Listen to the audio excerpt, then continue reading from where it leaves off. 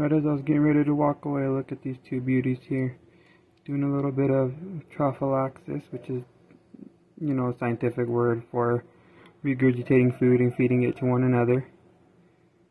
Which is a good sign, because that means that they're, keeping the colony scent between them. So hopefully when the workers hatch and everything, they don't turn on either one of them, and they kind of just, either separate one of the queens to this other test tube I have set up for them, or, just keep them huddled up as a awesome duo and, kept them fed.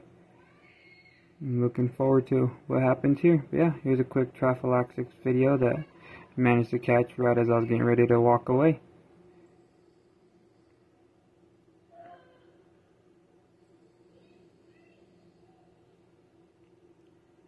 Must have been dying for some protein. Been about maybe, I'd want to say about a week and a half since they've had a protein snack.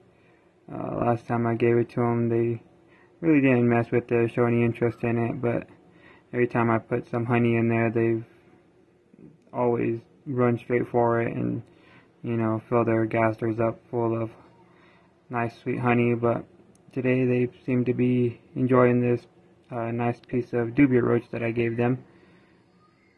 So, yeah, hopefully that'll help that little brood pile there grow pretty quick and assist these two queens in getting some more eggs laid.